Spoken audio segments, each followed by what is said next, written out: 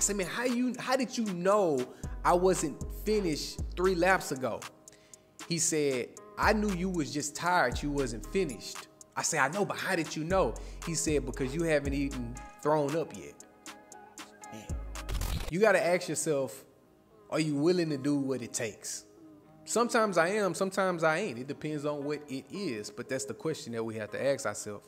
I was training with one of my cousins, and he is a boxer, and we were training, and it was some of the most grueling training that I ever been to in my life.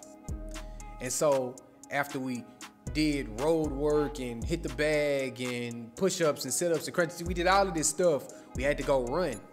And I was dog tired. And we ran a lap. I told him, all right, bro, I'm done. He said, nah, you ain't done. You know what I'm saying? Keep going.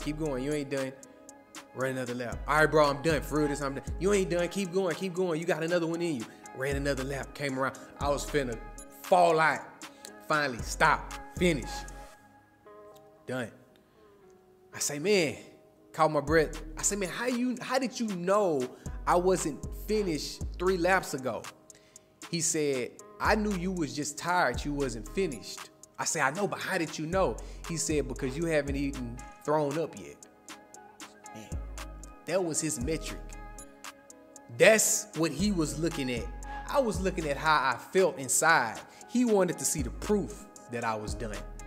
So don't quit until you got proof that you truly done. You might just be tired. Be encouraged.